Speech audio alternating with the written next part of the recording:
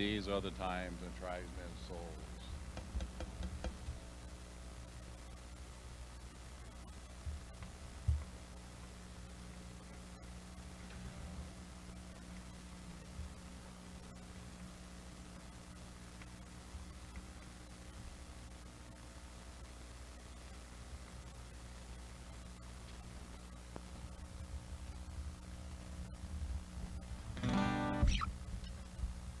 Good morning.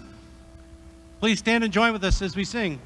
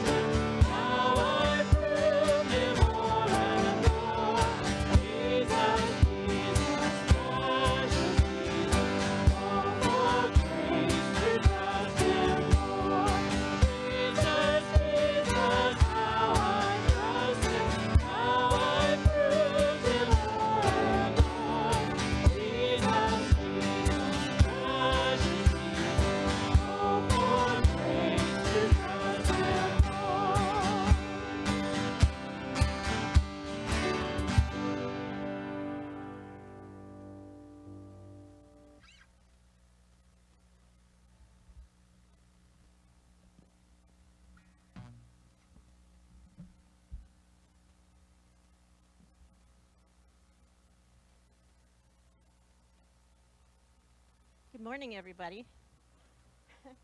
Just in case you don't know me, I'm Susan Manning, and I'm the Deacon of Hospitality. And I just want to welcome everybody this morning. I'm not used to talking into this thing. If it's your first time, you'll find in front of you, in the back of the chair in front of you, there's a connection card. So if you're the first timer, if you're visiting here with somebody that is a member of the church, please fill out this card and drop it into the offering plate as it comes around. And I just hope to see you all again. Thanks.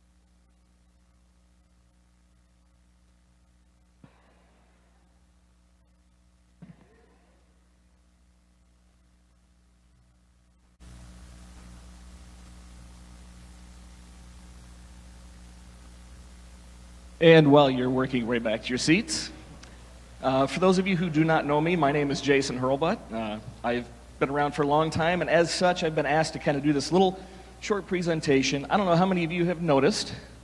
You want to throw that slide up, Weston? How many of you have seen this brick right out here? Have you even know where it's at?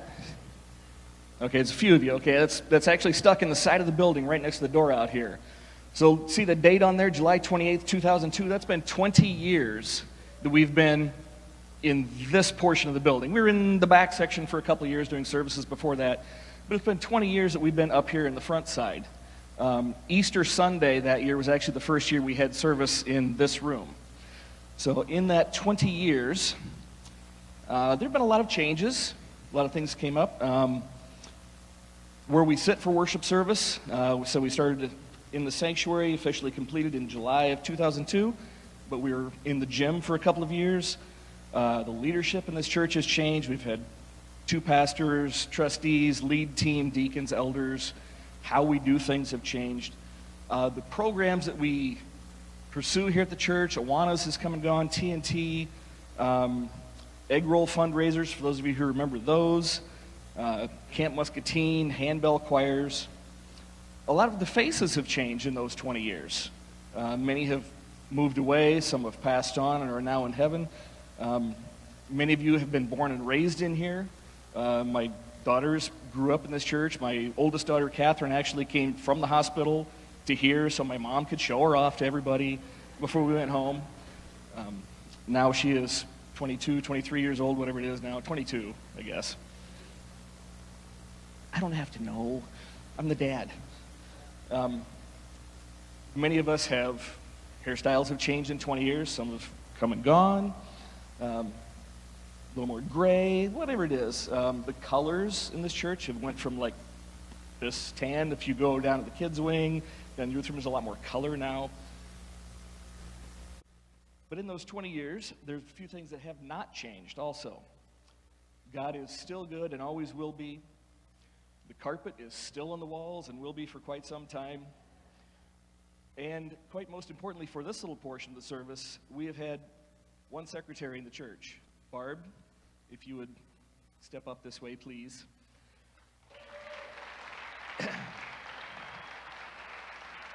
She will absolutely hate this part. Barb absolutely hates this because she does not like to be recognized. She's always doing things. She's always in the office, upstairs in the sound booth. She's got a little help to drag her up here this time, however. Today we would like to celebrate the 20 years of your service. I know that was right about May 1st, as best we can tell from the records that we looked at. That was from the 2002 directory and the most recent directory that we have.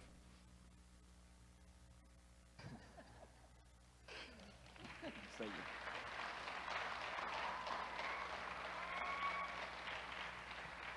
So today, Barb, we just want to thank you for your 20 years of service to the church, for your dedication, for everything you've done, in addition to your work, but just in your service here within the church. And I believe Diane has a little something to say. There will be cookies in the foyer in between service and groups to help celebrate my grandma.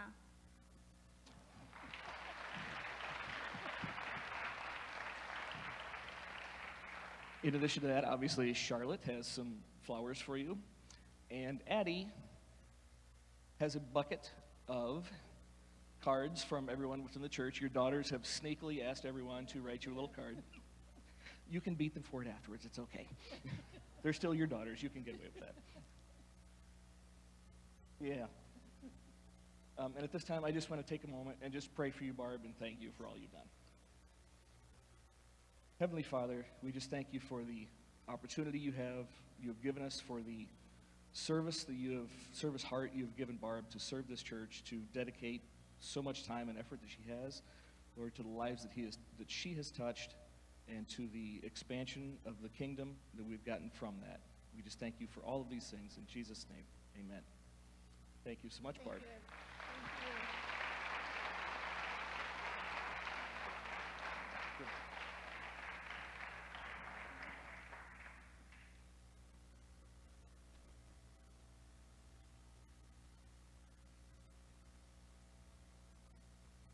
Well, good morning. I'm Brian. I've got a couple of announcements for you. All the announcements are in the bulletin, so you can check those out in greater detail. But first off, we want to raise up the 21 days of prayer that has started already, but it's not too late to start praying. We have a group going to Senegal to work with Brad and Deb Mashburn, who we've partnered with for years. We're actually going to go over there and be a part of the mission on site there in Senegal. We can't all go, but we do need your prayers as they go. And so even if you're a little late, we do have a few of these books out in front in the foyer. Grab one of those. It'll walk you through some information about what's going on in Senegal, how you can pray specifically, and then also just kind of transition as the team leaves on July 11th. On July 10th, during the topical class time in the fellowship hall, that topical class time will be dedicated to just praying for that group and the mission that they're going to undergo, safe travels, and success in reaching the lost there. Next, July 3rd, we are going to have, so that's next Sunday, we are going to have a church-wide picnic to celebrate the 4th of July during group time. So there won't be normal groups, but we'll provide I think we're providing the main course. You bring the sides, the desserts, all that fun stuff, and we'll just have a good time. If you've got a favorite game, indoor, outdoor, bring that with. You can set it up and host it and play games with friends, and just a good time of spending time together. Finally, beginning on July 17th, the new topical class. This is a study from my employer, Compass Finances God's Way. So this is targeted for anyone who is going to die someday. Can I get a show of hands? That's all of you, okay? So this is a biblical approach to organizing and communicating with your loved ones. And so none of us want to talk about the fact that we're going to die, but it is going to happen. One of the downsides is if you're young, so if you're old, you have the benefit of, you've probably talked about this a little bit, but it's closer, right? More than likely. But you've had some time to talk about that kind of stuff. If you're young, you need it just as much. Because while it's unlikely, it will be even more difficult for those you leave behind, right? If Erica dies tonight, the last thing I want to talk about is what she wants done at her funeral. And I need that written down. I need her to tell me what that's going to be so that I don't have to make that decision. Because the last thing I want to think about, dealing with my 4 kids and how do I explain this, is what's her funeral going to be like. And so this course is 7 weeks long. And so it is intended to walk you through making those decisions in a biblical fashion. And also, how do you document it and leave it in a place where your loved ones aren't left holding the bag with if and when that happens, okay? So sign-ups for this are in the Ministry Resource Center. We are asking that you contribute to the cost of these workbooks. They're fairly significant sized, and so we're asking if you want a printed copy to contribute $10 or $15. If you want an interactive ebook, you still get to answer the questions. It's just all online on your tablet. It's $10, but please sign up for that. We have to have books, so this is not something you can just sit in on and kind of get the gist. You actually have to have a book that'll walk you through that. And so myself and Mike Ward will be leading that over those 7 weeks, beginning July 17th. If you're going to miss some of those days, but you want to take it anyway, sign up for it, get the book. You can work through it on your own. And if you can't afford the contribution, don't let that stop you. We'll figure it out, okay? So now we're going to go and praise God in worship.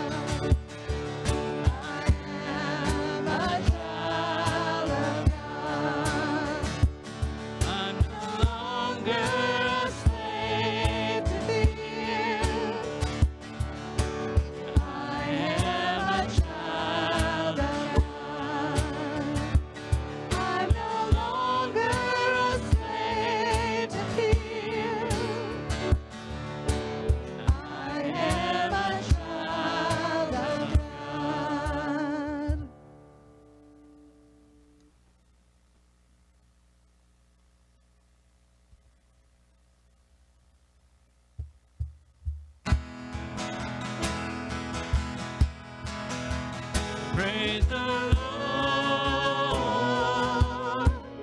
His mercy is more. Stronger than darkness to every morn. Sins they are many. His mercy is more.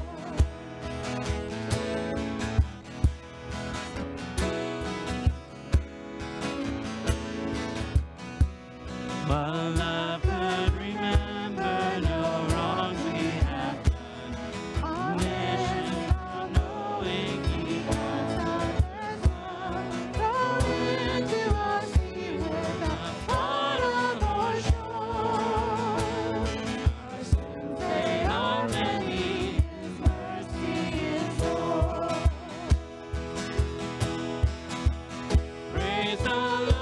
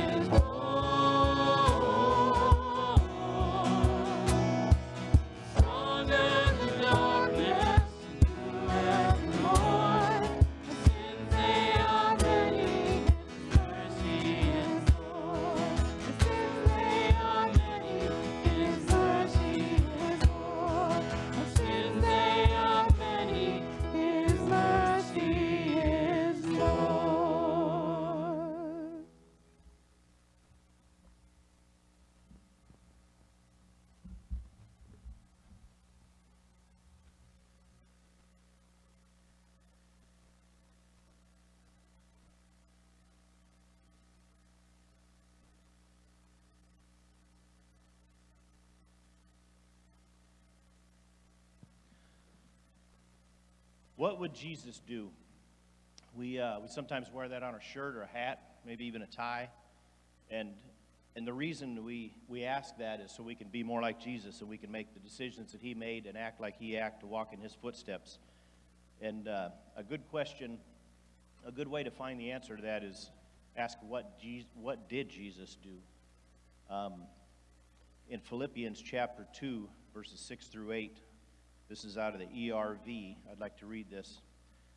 He was like God in every way, but he did not think that his being equal with God was something to use for his own benefit. Instead, he gave up everything, even his place with God. He accepted the role of a servant, appearing in human form. During his life as a man, he humbled himself by being fully obedient to God, even when that caused his death on a cross. So Jesus decided in his heart that it would bring him more joy to save a sinner than to stay in the splendor of heaven. That enduring the instability of being here on the earth, when he left the stability of heaven, he had no substance here on the earth. He had I'm sure, a pretty comfortable throne in heaven, and when he came to earth, he had no place to even lay his head, he says. The ridicule, the rejection of his own disciples, and then the pain and death on the cross. And Jesus said, it is still worth it to save a sinner like you, or to save a sinner like me. Jesus did this for us, not because who we are, but because who he is. And that's what makes him worthy. And in verse 9, so God raised him up to the most important place and gave him the name that is greater than any other name. The humility that Jesus displayed here is the humility when we ask, what would Jesus do? That's the answer we should come up with.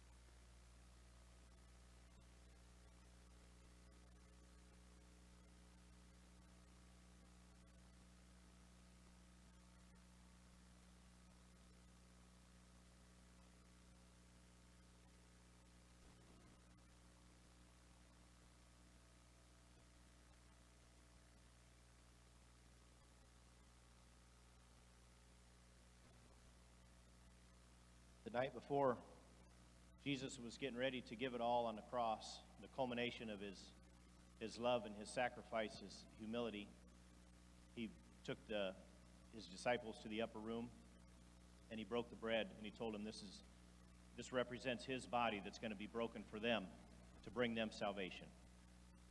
Take and eat.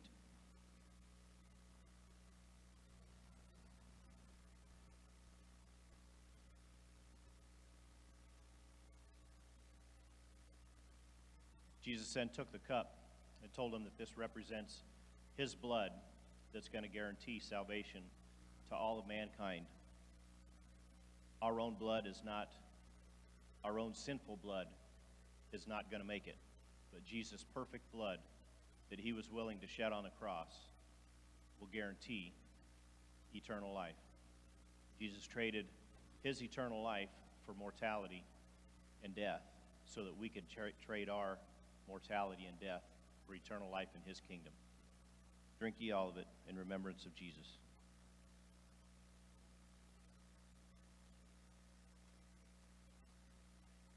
Dear Heavenly Father, we thank you for the humility, the love that sent Jesus to the cross that day. And Father, when we go through this life, as we have a question on what to do, as we have a decision to make, Father, I just pray that you would help us to remember what would Jesus do and what did Jesus do. The humility, the love, and the faithfulness to you on the cross that day. Father, we pray that we would be the representatives on this earth for you. And we pray that as Jesus brought you glory, that we would bring you glory as well in all that we do. And we pray these things in Jesus' precious name. Amen.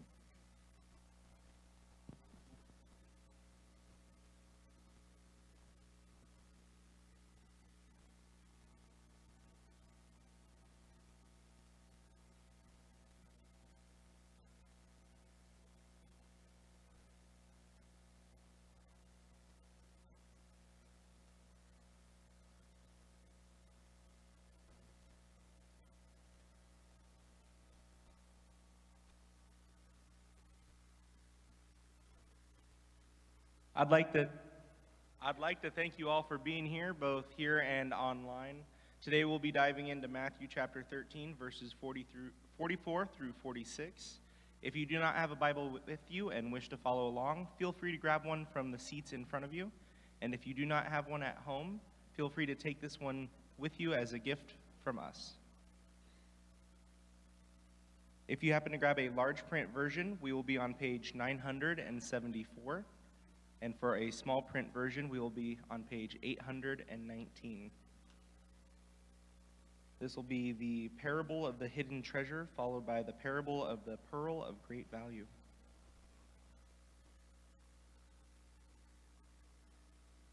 The kingdom of heaven is like treasure hidden in a field, which a man found and covered up. Then, in his joy, he goes and sells all that he has and buys that field. Again, the kingdom of heaven is like a merchant in search of fine pearls, who, on finding one pearl of great value, went and sold all that he had and bought it. The word of the Lord.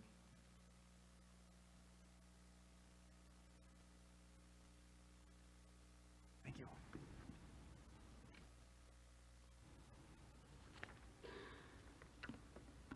All right, good morning. So we are in the series about the parables of Jesus. So we've been, last week we took a break to talk about the importance of meeting together here on Sundays, but we are back to the parables. Here are short stories. Give it more volume. They say they got to hear it.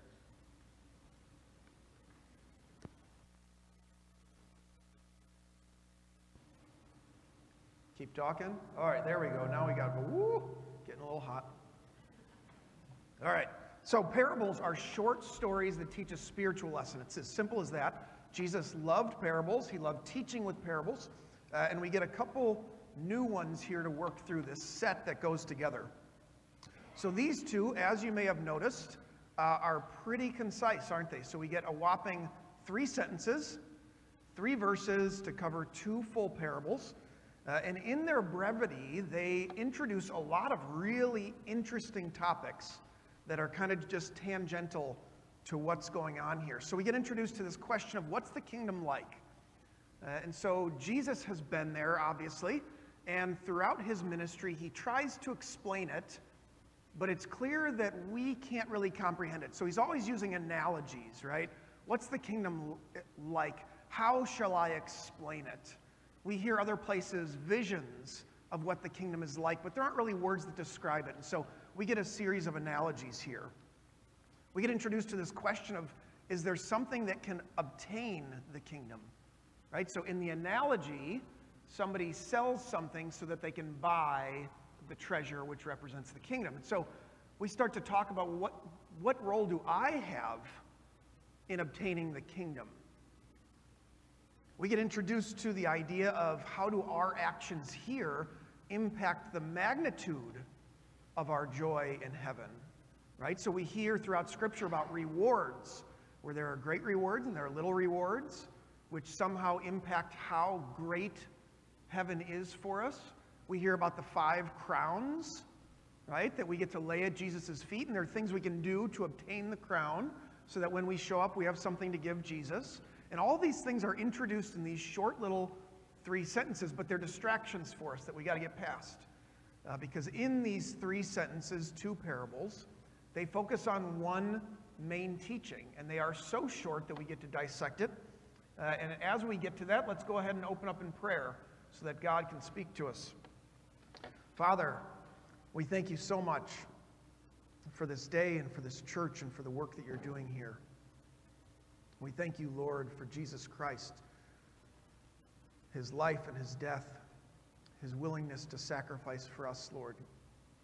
We pray, God, that you would humble us to your word and to your message, that you would make us a vessel for your Holy Spirit today, that we would hear your message clearly, that we would see it in our lives, and that we would go pursue and obtain that treasure that you've offered to us. God, we all come to you broken and full of sin, distracted by all the things going on in our lives and in this world around us. And God, we need to just focus on you, and we pray, God, that you would help us to do that you would carry us through this burden. God, open our hearts and our minds to the message that you have for us today. We pray these things in Jesus' name. Amen. So let's go ahead and get our bearings here. So we are in the middle of Jesus' ministry. So he didn't just get started, but he's not walking up to the cross. So we're right in the middle, and he is in this series of 8 parables that he kind of just goes one after another after another. And a lot of these parables are presented to the crowds and the Pharisees and the scribes, right? So this is where we talked about there's quite a bit of eye poking. So over here, he's giving a message of positive salvation. Hey, I've come to redeem you. It's great. And then over here, he's talking to the Pharisees like, here, you guys are the knuckleheads, and you're not going to get in the kingdom, and that's your choosing. And I'm going to step on your toes and poke you in the eyes. But the good thing is these parables are only addressing the disciples. So in the middle of this series of the 8 parables, Jesus and his disciples go into a house without the Pharisees, without the scribes, and now they can focus on the great news that Jesus has for them. And so Jesus explains what the disciples ask Jesus to explain the parable of the weeds to him. He does that, and then he goes into these 2 parables. And they're very positive, they're very encouraging, they're very motivating. But what we miss often as we read through these 2 parables is that while they seem at first glance to be a repetition, right? You read the first one, and then you read the second one, you think, well, I just heard the same thing twice. We actually miss a very important detail that we'll talk through. They're actually presenting opposite sides of the same coin. They teach the same lesson, but it's very important and very uplifting as we see that they're actually talking about 2 opposite instances. And the topic that they're going to focus on is the idea of redemption. So I want to talk about this word real quickly. So we have Christian words, don't we? Can we just admit that? So let me give you an example. Atonement, right? Anybody use atonement this week outside of talking about their walk with Christ? Anybody get a parking ticket downtown because you fed the meter, but you got stuck talking for longer. And then you had to go into the county office and atone for your illegal parking. Did you say that? I didn't say that, right? Atonement it's a Christian word. We use it in the context of church, but we don't use it in the context of the rest of our life. And redeem is interesting because it's like a half-Christian word. We know the redemption of Jesus, and I know that I redeem my bottles and cans, but I don't connect the two, do I? I got my faith redemption, and I got my bottles and cans redemption, and the two somehow are disconnected, but they're not disconnected. They mean the same thing. What redemption is it's the exchange of something of little value for something of greater value. Right? So if I have a coupon for 50 cents off, right? What's that coupon actually worth? It's worth nothing. It's just a piece of paper. But what I can do is I can redeem it for the promise of a 50-cent discount. Even though it's a piece of paper of very little value, the promise that it holds is actually the value. Same thing with a gift card. If I get a gift card for my birthday, that little piece of plastic isn't actually worth anything, is it? But if I take it to the store in question and I say, I would like to redeem this, I would like to exchange this piece of plastic for the $25 that's been promised, they honor that promise. That's what redemption is. And so that's what we're talking about here in these parables, is the idea that I'm going to take the earthly treasure, which has little to no eternal value, and I'm going to exchange it for something of great value. This is redemption, whether I'm talking about bottles and cans or whether I'm talking about souls. And so let's dissect the hidden treasure here. So it starts out, the kingdom of heaven is like. So again, we are describing what the kingdom of heaven is like. We can't comprehend what the kingdom of heaven is like, so Jesus is going to give us an analogy to help us. Well, the kingdom of heaven is like a treasure. So we all know what a treasure is, right? It's a thing of great value. Now this treasure, it's hidden in a field, so it's hard to obtain, right? It's hidden in a field, and a man finds it and covers it up. We got to stop here because this is just weird to us. This seems like a crooked deal, doesn't it? This feels shady. If I'm out mowing the church lawn and I stumble upon a pile of gold, is it okay for me to just throw some grass clippings on top of it and then go make an offer to the church? This is not okay, right? This is a cultural separation here. The culture of the day, this would have been okay. So think about this, and we'll take a break from the big lesson, because this is a distraction that we can get focused on this and miss the point. So we got to address it so we can move past it. In this day and age, this is thousands of years of occupation, right? And so if I'm living in this day and age, the worst place I can put my money is the bank. Because you know what happens when the Roman soldiers come to town and they need some money? Where are they going to go? They're going to go to the bank. And they're just going to take it because they have the right to do that. And so this situation is so common, it comes up in other parables. So the parables of the talents, the parables of the minas, right? The people bury it in the ground. This is normal. Because what you do is if you had some money, you didn't want the Roman folks to come take it, you'd go find some spot that only you know about, you'd dig a hole. It's not paper money, it's metal money, so it doesn't degrade in the ground, and you put it there, right? And so the hope is someday you go back and you get it. But a lot of times what happens, because they haven't gone through the Set Your House in Order study, they've buried it someplace and their spouse doesn't know where it's at. This should be in a notebook somewhere, right? And so this is just lost forever. And so there were actually, if you read the book Parables by John MacArthur, he's got a really good explanation. I won't walk you through it. We've got it in the library. I've got it in my office. It's on page 46. There were actually Hebrew laws, not Levitical laws, but like Pharisaical laws, I think that's the right word, where they said, here are the ground rules. If it's between the floorboards, this is who it belongs to. And if it's within this distance of the threshold inside the door, it belongs to this person. And outside the door, it belongs to this person. And if it's in a field, it belongs to this person. And so there were clear ground rules that the disciples would have understood. They just would have gone right past this. But we kind of get hung up on it and think, well, maybe this is a shady kind of deal. It's It's not a shady kind of deal. Okay? So, he finds the treasure, he covers it up, and then what does he do? He sells everything. He sells everything to obtain that field. But we jump over an important part. How does he do it? Does he do it out of obligation? In his joy. This is how great the treasure is, isn't it? In his joy, he sells everything. He doesn't feel obliged. He doesn't feel compelled. In his joy, there's nothing that will stand in his way because of this treasure. And so the meaning here is pretty simple to look at, isn't it? We should recognize the immense treasure before us, and we should let nothing stand in our way from obtaining it. We should redeem the things of this world that are temporary and go get the eternal treasure that is everlasting. Problem is, it's kind of hard to surrender all, even if we see the treasure for what it is, isn't it? If we look at some of the people in Scripture, there are a lot of people who got this wrong. Solomon. You remember Solomon? So he's the son of King David. He stands face to face with God, and God says, "What can I do to help you get started? I'll give you anything you want." And Solomon makes a great choice. He says, "I want the wisdom to lead your people well." What an amazing choice. This is probably not what I would have picked, right? And God says, "That's terrific. That's the best thing you could have asked for. I'll give you that, and I'll give you everything you didn't ask for." This is a good start. But how does Solomon's life end? He takes 700 wives from other countries.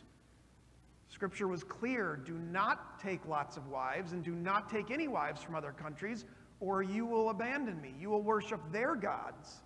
And that's exactly what happens to Solomon. Scripture is clear that the kings of Israel are not to go to Egypt to get horses. And don't amass an army of chariots for yourself, because then you'll rely on yourself instead of me. But what's Solomon do? He goes to Egypt to get horses, and he gets a bunch of chariots for himself. And so he gets distracted by all these things, and he forgets about that beautiful treasure that God offered him in the first place. We hear about 3 guys who encountered Jesus. We don't get their names. The first guy says, "I want to follow you." And Jesus says, "Yeah, foxes have holes, birds have nests, but me, I don't have any place to take a nap." We never hear about the guy again. Apparently he can't handle that. The second guy, he's willing to follow. He just wants to bury his dad first. Jesus says, "Let the dead bury their own dead. I got things to do." The third guy simply wants to say goodbye to his family first, and Jesus, he doesn't have time to wait. Once you put your hand to your plow, you can't turn back around. We never hear about the guy again. We hear the story of the rich young man. The rich young man comes up to Jesus. He knows what he's looking at. He knows this is the Messiah. We see that, and he says, "What can I do to get everlasting life?" Jesus says, "Well, this is simple. Go follow the 10 Commandments." The guy boldly says, "Yeah, check. Got that. Done that for years. What else do I got to do?" And Jesus spots his weakness, and he says, "Oh, just go sell everything and follow me and take the treasure." And he walks away heartbroken because he had a lot of treasure. And he couldn't separate himself. He couldn't get over the distraction of his stuff in order to focus and to secure the eternal gift that's been offered to him. Each of these people had other priorities that they couldn't give up. And I want to focus on the attitude again. Is Solomon, these 3 guys, the rich young man, are any of them described as being joyful when they make those choices? No, their joy was distracted. The man in the parable, in his joy, he sells everything. It's his joy that leads him to follow the Lord. It's his joy that leads him to obtain the treasure at any cost. And that's how we should feel about the gift of salvation that we've been offered, isn't it? We should recognize the magnitude and the magnificence of the treasure that's before us, and everything else should fade into the background if we're focused on that. And so this leads us to a point I brought up last week, that Satan, he doesn't need us to worship him. He doesn't need us to focus on him. He needs us distracted so he can steal our joy.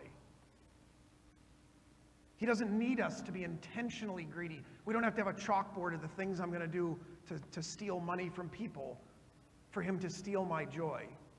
He just needs me to focus a little bit more on my bank account and the glory of the kingdom and the joy that comes with giving generously. That'll just fade into the background, won't it?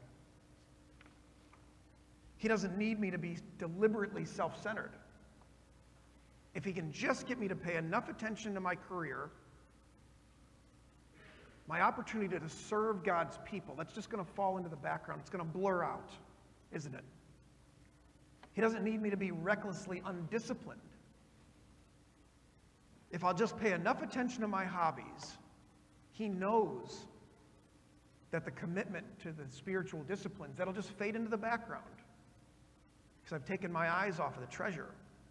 He doesn't need me to denounce contentment. He knows that if I'm focused on my earthly comforts, it'll just happen naturally. I'll stop paying attention to my call to be content if I stop focusing on God. But there is some good news that while some have failed, we have some examples of those who have succeeded. We hear about Abraham. Abraham stumbles upon this treasure. He didn't do anything to earn it. God just walks up and says, hey, I chose you. He's promised a legacy that'll go on forever. He's going to be a blessing to all nations. And then God tests him. He says, hey, I want that one and only son of yours. And what's Abraham do? He focuses on eternity. He looks at eternity and he says, you know what, my son, I love him, but I got to have that treasure. And God honors that. We hear about David, Solomon's dad. David stumbles upon a treasure, doesn't he? He's the shortest, he's the youngest of some no-name guy from some no-name tribe of Israel, and God chooses him to be king. He's made the greatest and the most respected king of all time, including today. But when God tells him to go dance like a fool in celebration, what's he do? He gives up all that dignity, all that respect to honor God. He's got his eyes focused on the eternal prize, not on this treasure that's sitting here beside him, the tangible treasure. We hear about Paul. Why did God choose Paul? Who knows?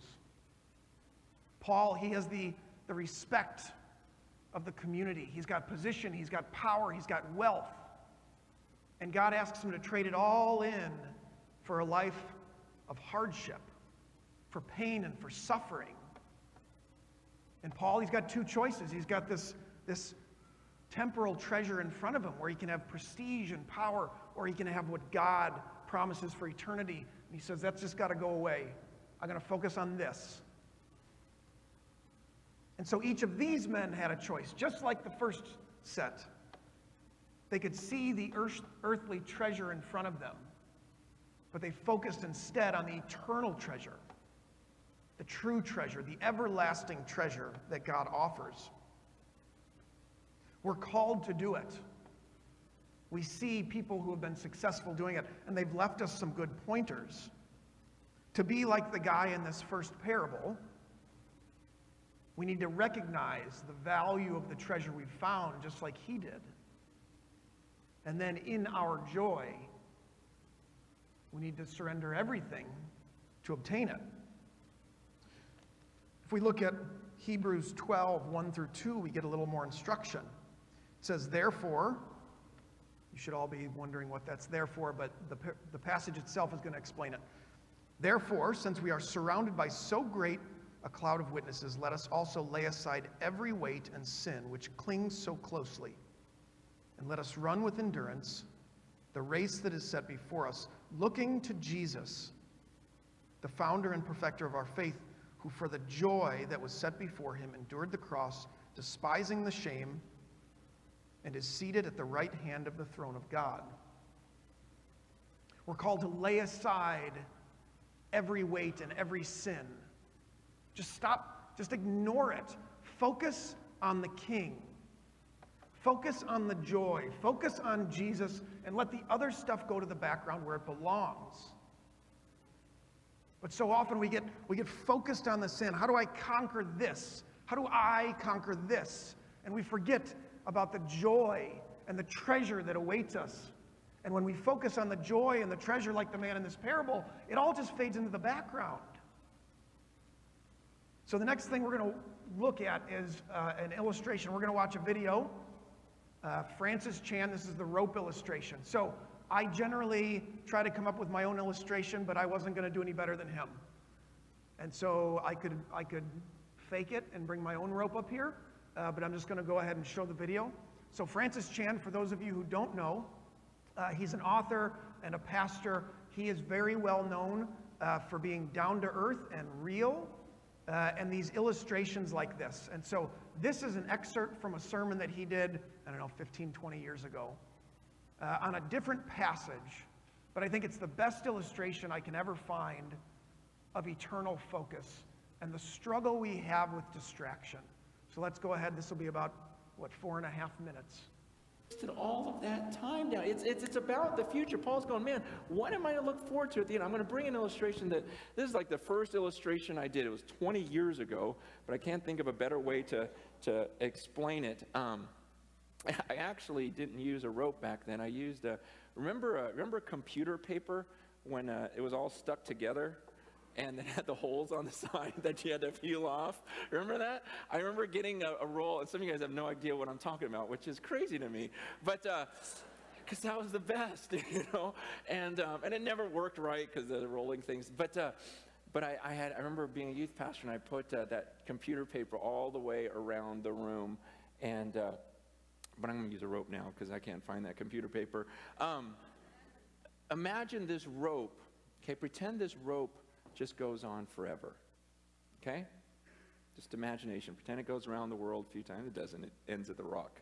But let's just imagine this thing goes on forever.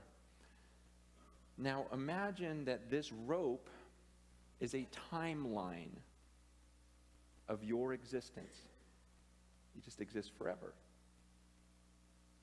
You see this red part?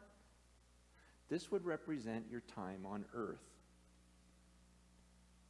You've got a few short years here on earth, and then you've got all of eternity somewhere else.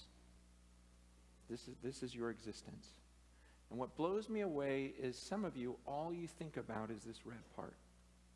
It's all you think about. You're consumed with this. You go, oh man, I can't wait till here. You know, I'm going to work hard. I'm going to save so I can really enjoy this part right here. And you're consumed with that, and you're thinking, oh man, am I going to get to travel? Am I going to eat well? Am I going to do this during this part? And I'm like, are you kidding me?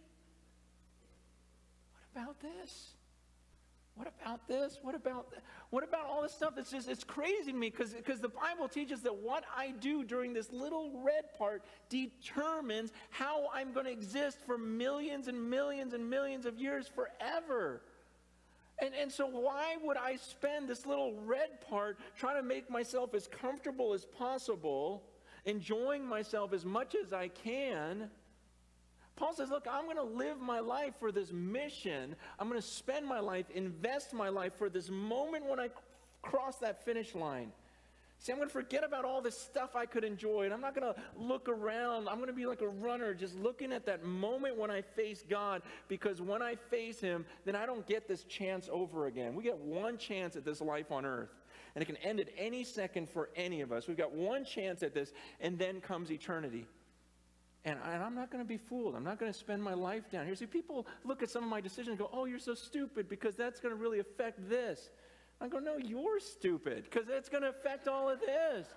Man, I'm serious. I look at the way people live and I go, wow, that is so crazy. You are so crazy. You're going to do that right now, just to enjoy right now, not even knowing if you have tomorrow, and you think that's smart and that I'm dumb?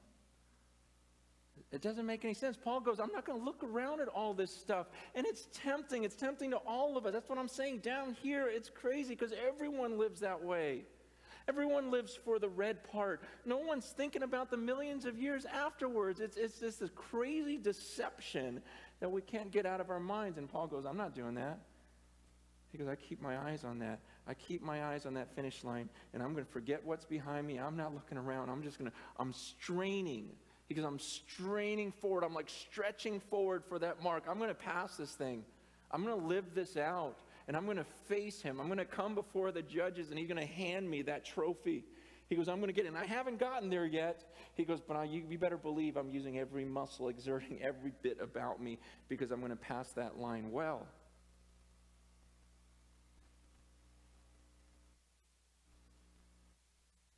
So I think this is a good analogy because that little red part, it catches our eye, doesn't it? That's Satan's plan. He's taken that rope and he's dipped the end in the shiniest color he can find.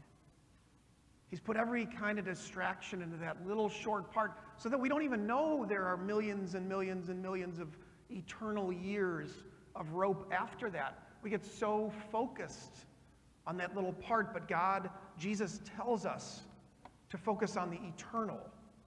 That everlasting treasure and that little red part, that little temporal pile of gold is just meaningless to us if we will focus on the eternal. And so this transitions us into the second parable. And so like I said, it seems like it's the same, but it's actually the opposite side of the coin, teaching the same lesson. So this is in Matthew 13, 45 and 46. It says, again, the kingdom of heaven is like a merchant in search of fine pearls, who on finding one pearl of great value went and sold all that he had and bought it. So we see here, the kingdom of God is like the merchant, and this is noteworthy. In the first parable, a man, representing you and me, goes in search of a treasure, the kingdom. But in the second parable, the merchant, representing the kingdom is like a merchant, is seeking the treasure. If you don't have goosebumps yet, it's coming. In the first parable, we're told to go seek the kingdom and sell all to obtain it. But in the second parable, we're told the kingdom is doing the same thing. The kingdom isn't the treasure in the second parable. We are. Paul, you're the treasure. Alex, you're the treasure that the kingdom is seeking. They're opposites. The merchant is the kingdom, and he's seeking the treasure. And how many does he need to find before he sells everything? One. It's you, Ronnie. Zoe. Any one of you. He finds one and he sells it all. You see, the first one, it calls us that when we find a treasure, we sell all. But the second one, it tells us he's already done it. It's the story of Jesus Christ. We hear about it in Philippians 2. Pastor Harry covered a little bit of it here. Have this mind among yourselves, which is yours in Christ Jesus, who, though he was in the form of God, did not count equality with God a thing to be grasped, but emptied himself by taking the form of a servant, being born in the likeness of men, and being found in human form. He humbled himself by becoming obedient to the point of death, even death on a cross. Therefore, God has highly exalted him and bestowed on him the name that is above every name, so that the name of Jesus, every knee should bow in heaven and on earth and under the earth, and every tongue confess that Jesus Christ is Lord, to the glory of the Father. See, Jesus, he saw an eternal treasure down here. And he said, Dad, I got to go. I just found a treasure. I got to go get it. I know I'm giving up everything here, but I got to go get that treasure. And that's the attitude that we should have. He saw an eternal treasure in us, and we should see an eternal treasure in him, and we should focus on it. And we should look to his final instructions, the Great Commission in Matthew 28. And we hear further instructions on where to go with this.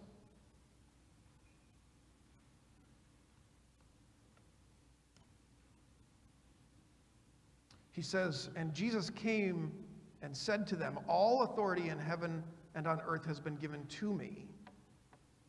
He's secured his treasure, hasn't he? He's got all authority on heaven and on earth. Go therefore and make disciples of all nations, baptizing them in the name of the Father and of the Son and of the Holy Spirit. He's telling us, hey, I redeemed the worthless for the great value. And now I want you to go do the same. Sell everything you have to go obtain this treasure. And he ends with something great, teaching them to observe all that I have commanded you. And behold, I am with you always to the end of the age. He doesn't want us to forget that he's already redeemed his treasure in us. We should never forget it. We should never be distracted. He always has our back. He's always there for us to focus on. And so this leads us to our application as we round out this study of these two parables. The application is pretty simple. One, recognize the value of the treasure before you. Think about the value of eternal salvation. When that man found the treasure in the field, he knew what it's worth. He knew its worth, and he knew he had to have it, and there was nothing that was going to stop him. And we should see eternal salvation. That rope that goes around and around and around, we should see that for what it is. It's the real treasure. And in our joy, we should surrender everything to secure it. In our joy, not out of obligation, not out of remorse, not out of, well, I guess I'll do this so that I can get that. In our joy, surrender all to obtain it. And when distractions show up, focus on the treasure. Don't focus on the distraction. You're not going to defeat the distraction by thinking about it more. You turn your mind back to Jesus. You turn your mind back to eternity. We see this when Peter tries to walk on water, right? As long as he's focused on Jesus, he's good. As soon as he takes his eyes off, what happens? Down in the water he goes. The same will be true of us. We have to focus on the joy of that eternal treasure. We'll close out with Philippians 4:4-8, which is a great reminder. Again, this is Paul. This is one of my favorite passages. Paul reminds us that it's not that there aren't bad things going on. It's that we just can't focus on them because it'll just feed the distraction. It'll continue to draw us farther and farther. He says, rejoice in the Lord always. Again, I will say rejoice. Let your reasonableness be known to everyone. The Lord is at hand. Do not be anxious about anything, but in everything, by prayer and supplication, with thanksgiving, let your requests be known to God. And the peace of God, which surpasses all understanding, will guard your hearts and your minds in Christ Jesus. Finally, brothers, whatever is true, whatever is honorable, whatever is just, whatever is pure, whatever is lovely, whatever is commendable, if there is any excellence, if there is anything worthy of praise, think about these things. Don't think about the distractions. Think about the treasure that's before you. This is what the man in the parable did. He didn't think about all the details. He thought about the treasure, and I got to go get it. And it's what Jesus did as he redeemed his life, as if it were worthless, to obtain that one pearl, you. Would you pray with me? Father, you are so good. God, how you see us as a treasure, we don't know. We don't know why you would do what you've done. Lord, we don't know what the kingdom is like. We don't know what that treasure is like. But God, we pray for perspective. We pray for focus. God, that you would move those distractions to the background and help us to focus on you, Lord. You are so good. And we don't deserve any of it, but your Son saw value in us. He saw great value in us, and he redeemed us with his own life. God, thank you for your written word and your Holy Spirit. Thank you for the direction and the protection that you've offered us. We pray these things in Jesus' name. Amen. We go now into our time of offering. So we take an offering in joy. It is a joy to be generous. It's not an obligation. We don't ask you to give out of obligation. God invites us to be a part of this church body. If you're new with us here today, we don't want your money. We want that connection card so we can get to know you. Thank you.